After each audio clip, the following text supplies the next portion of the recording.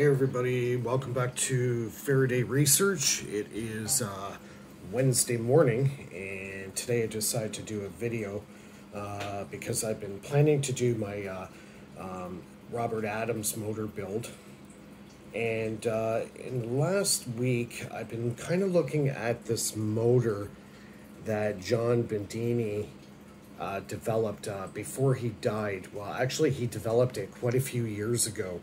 I believe it was in the 80s, and he didn't release the idea to everybody about this motor until about a year or two before he passed away. Now, him and his brother, as you know, both died on the same day. Interesting. But what is really good is the fact that he was able to release this motor to the world before he died, as well as the other one called the window motor. Today we're going to be focusing on the zero force motor. And I want to talk about the science of this. It's very important that we understand how this motor works, because it would definitely help you guys develop your motors to do basically get the same effects what he was getting. Now, what does it mean by zero force motor? Well, basically, first of all, before we get into that, if you haven't subscribed to the channel, bottom right hand corner, and also I got my links in the description there for the Patreon, PayPal, all that kind of stuff. Oh yeah, I want to let you guys know I'm heading to my most favorite electronics surplus store this weekend with a good friend of mine that I'm actually building the water machine for. He's going to come down and help me out get the parts that I need for the build. If anybody has any extra cash that they want to donate, I will need it for this weekend because I'm going to be getting the parts I need for this build. So, let's get right into it. So, the zero force motor. The zero force motor works in a very different way than your conventional motor or your pulse motors. Now, the conventional pulse motors, their coil will be here, like mine. And then you also have the steel core here. So the problem with all motors and even generators, because of the placement of where the coil is, will determine how bad the lens effect is going to be a factor in this motor. Now, because the core, you have your north pole here, and you have your south pole here, okay? So now when you cut the power off, you're going to now experience the lens effect. Now, John Bendini years ago was developing this motor and said, well, how about if we put the coils this way relative to the wheel? Now, we know we create an electromagnetic flux field, goes from the north, and then when it collapses, okay, you also got the other force coming off this way. And when the power gets cut off, the flux will collapse to the middle of your coil, right here in the middle, right across both sides, like this. Okay, if you create the magnetic field and you don't release it, the North Pole flux line will go right from north right to south. But in this motor, the flux lines, as soon as you cut the power off, like with the relay switch or your MOSFET or whatever you're using, when it collapses, that field will now collapse to the center point of your coil right here. And this is where the back EMF gets generated. This is where the negative energy gets generated. This center point of your coil is called a Bloch wall. You can look it up on do a Google or Wikipedia. It's called a Bloch wall. And you can read up on what that means. So it's the collapsing of the magnetic field. When it collapses to the 0 point. This is where when you got a sine wave, okay, a regular sine wave's like this, okay, and then you have your center point. Hold on, let me just draw this a little better. All right. And then your center point or your zero is right here. Okay. This is positive up here of your sine wave. Sorry, I'm trying to draw this upside down so it makes it a little harder. And your negative is down here. So what happens is when that coil collapses, it goes below 0 point and goes here. This is negative. This is where your negative energy is on your sine wave.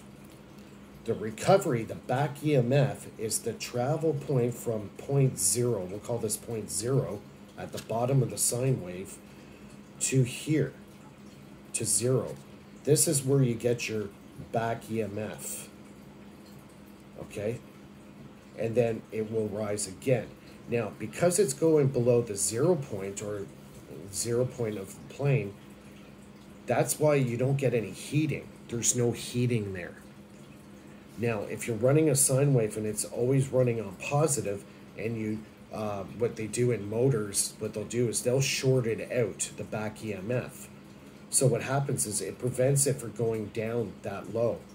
And because of that, that's why you get hysteresis, you get heating of the wire, you get heating of the coils. So if you're unable to extract this back EMF on the negative, okay, you're gonna have energy loss.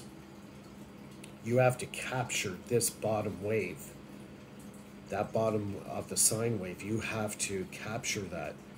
Now, we're not using a sine wave in our pulse motors, we're using a pulse. So it's going to look something like this. It's going to go up and then dive below the 0 point and then come back up again like this. It's a pulse wave. So that's more or less what we're using with the pulse motor and the Adams motor. This would be on your regular AC or DC motors. That's how your sine wave would work. No different from this and this. This is where your negative energy is here. This is your positive energy here. Okay, so keeping that in mind. So how does this zero force motor work? How does it spin? So, excuse me, let's look at, so we got north-south and then north-south. They're flipped, so one side's flipped.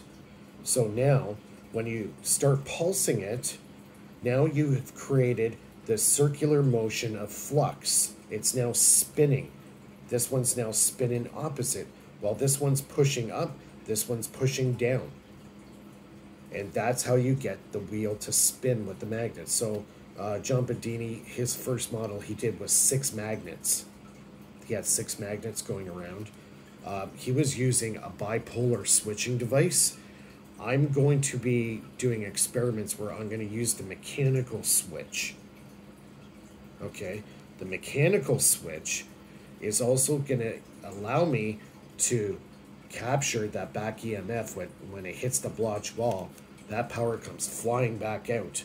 I'm going to capture that power and throw it into the motor.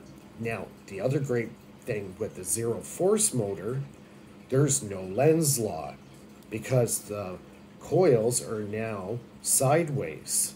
They're not facing directly towards here. So if you got a metal core here, when the magnet comes around and that flux, now the back EMF happens, that's where you get the braking effect right in this area here. That's where the braking effect happens. And that's where you get your losses. Within this scenario, having the coils on either side, laterally, not directly directed into the actual motor wheel hitting the magnet, the wheel is riding the wave. How about that? It's riding the flux wave. So there is no Lenz effect in this, and this is the selling point of this motor. So I'm going to try to incorporate this idea with the Adams motor switching type device. Now, when John did his, he put a metal core in it, and he was drawing about, he was putting it at about, I think he was only putting about 6 or 8 volts in. He wasn't putting much voltage. Now, he was drawing about 40 or 50 about 20 milliamps. Very, very little.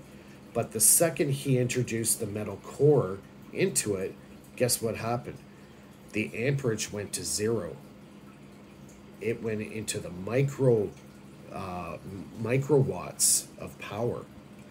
So basically, he was running that motor for free because there was no resistance of the motor, because there's no lens effect. And since he had that metal core to it, right away that amp meter went right to 0. He couldn't register it anymore. That's how low it was. So now you got a wheel here with mechanical power. It's spinning. You got power. You got physical, mechanical motion. So now what you want to do with it, you would put another wheel on an axle attached to this one, and you would put magnets all the way around, and I'm going to use my 0 lens law coils and pick up that power off the second wheel, so that this will actually have a 2-wheel design. So it's going to be 2 wheels attached to one shaft, spinning. The coils will be running the one wheel, and the second wheel I'm going to build the 0 lens effect coils. And I'm going to show you guys how to build that later. Actually, the plans for that 0 lens coil is in my Patreon right now, so you might want to check that out. Become a member, you'll get all that stuff there. All that info is in my Patreon. So yeah, this is where I'm going. I'm going to the electronics depot this weekend with my good buddy that lives nearby me, and I'm actually building his water machine right now. That's in the works, so I'll be doing videos on the water machine build. And yeah, so if you guys can chip me a couple bucks on PayPal, that'd be awesome. Then I'll be able to get the parts I need for this weekend, and I can get the show on the road. So this one I'm going to be working on, the 0 force motor, implementing the switching system of the Adams motor design, and also incorporating another the 0 lens coil system. And this is going to be an amazing build. Totally amazing. This is going to blow away pretty much anything that's out there. If I could run this thing for like in the microamps of power, if you put a car battery to this thing would probably run for 6 months, but maybe longer, because if you're not drawing any current off it, the battery stays the same.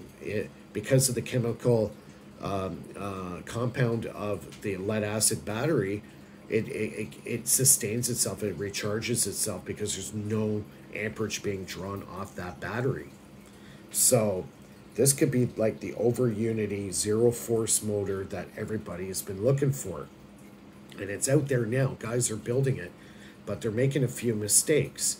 I've watched quite a few videos, and I'm watching what these guys are doing, and you gotta follow what John Bandini implemented in this motor.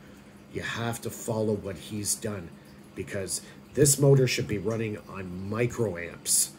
Like, you would have to get a meter so small that it can read microamps. So yeah, this motor is the real deal. I've seen it run. I've seen the ones that John Bandini built. They're online on YouTube right now. Just type in 0 force motor John Bandini and check out what he was doing. So I want to scale up what he's done. He made smaller models. He made one model that was actually quite powerful. The thing was just screaming away. So if I can get a second wheel off this one and spin it at a high RPM, and then get those 0 lens effect coils and attach them, I'm going to get pure power out of this thing with no tax whatsoever on it. It's going to run freely with no amp draw whatsoever off the system. So the next video I want to do is about over unity and what is possible and what is not possible. And I've talked to some of the best guys in the business on this, and apparently this conversation came up about 20 years ago, what is actually possible on a theoretical standpoint. So yeah, if you like what you see, give me a thumbs up. Don't forget, subscribe, bottom right hand corner, and all my donate stuff's in my Patreon, PayPal, Bitcoin, all that stuff's there. If you can donate a couple bucks for me this weekend so I can get the parts I need, I'm going with my buddy there, and we're going to pick up the stuff in Toronto this weekend. So yeah, we'll see everybody soon, and yeah, take care for now.